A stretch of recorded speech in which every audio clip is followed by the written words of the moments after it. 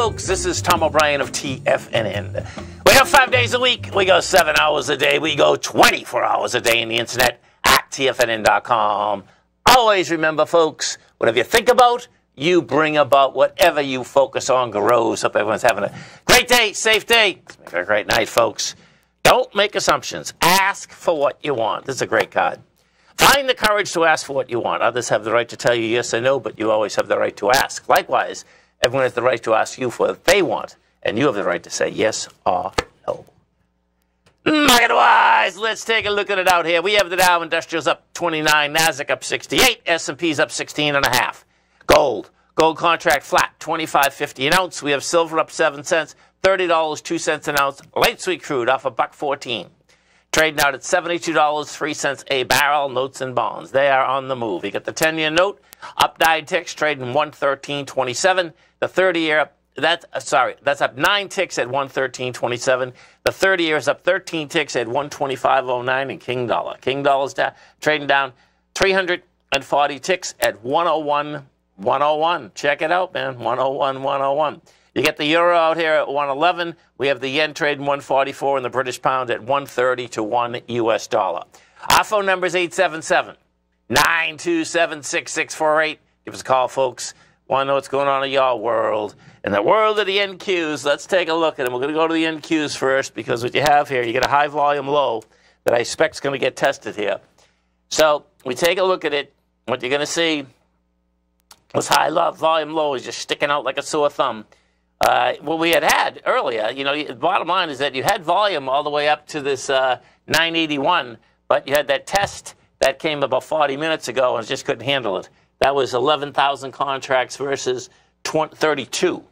Now, we get a high volume low that also tested another high volume low. Okay, that being said, we've already broke into that area, though. So when you break into that area, higher probability goes that we're going to come down into this 19,771 area inside of the NQs. And the NQs right now are trading at 19,871. We go into the E-minis. We take a look at the E-minis out here. What we have with the E-minis right now, you're at 14. I'm going to put this intraday also. And the market was basically up slightly. Then the Fed minutes come out. The market popped a good 10 S&P points. That being said, we take a look at the E-mini. It's the same type of setup, meaning that we get this low that's hanging out here at 56.13. Right now, you're at 56.34, and I do expect we're going to see that baby get hit. The last 10-minute bar, you just had some volume on that baby. On the way down, there's 23,000 contracts. The lows that we're talking about there has 31,000 contracts. We go into the gold. What gold did out here today, folks, gold rejected lower price. This one's higher price. This one's the 2,900 area. Right now, we're 25.50. And if we do look at this intraday, you're going to see that it came down to the 25.28 area. Rejected that. We're at 25.50 right now. Now, what's so cool about this is we rejected it, and we only had 139,000 contracts traded. That's what you want to see. When we go higher, you like to see a couple 100,000 contracts traded. When you go lower and get a rejection, that's what you like to see. Now, on the gold contract, what we have is this. The 25.24, okay, was basically the top of the consolidation. So the bottom line is that the gold contract's trying to break away from the top of this consolidation. Bottom line, the quicker that we get away from this, the more probability that it's going to hold this time. Because what happened in the gold contract since last April, 4 separate times, we have failed at the highs. And bottom line, pulled right back.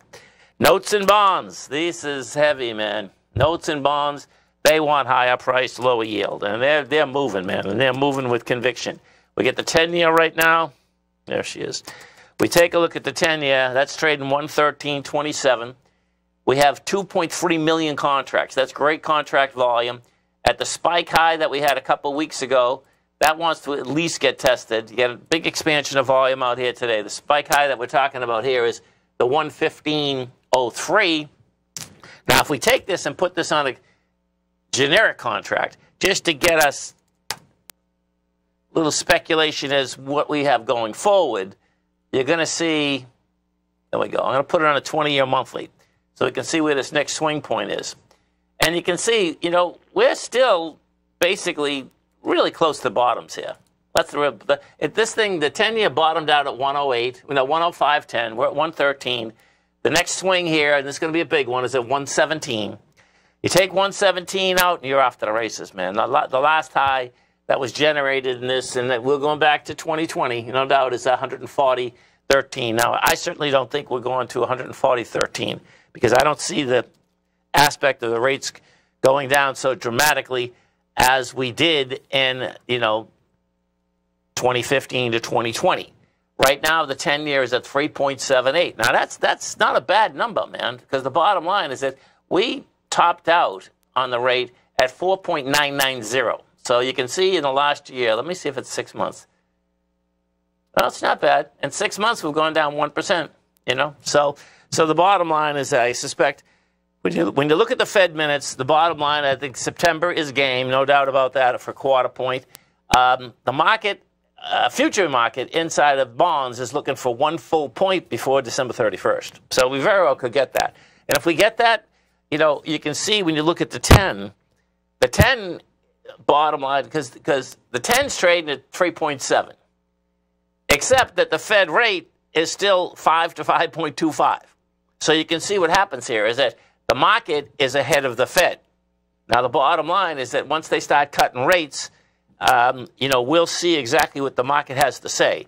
Meaning, are they going to keep pushing forward with higher price, lower rates, or is the Fed going to catch up with the market? That's what we come down to, because you can see when I just brought that back and looked for the last 6 months of the year, the market itself is already doing the Fed's job. That's the reality out here.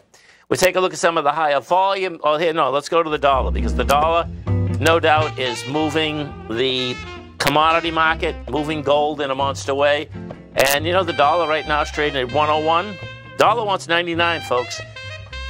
Pretty wild. Stay right there, folks. We got great guests coming up. We got our man, Mr. Sean Edwards. He's the Vice President, Institutional ETF Strategist, coming right up from Direction. Stay right there, folks. Come right back.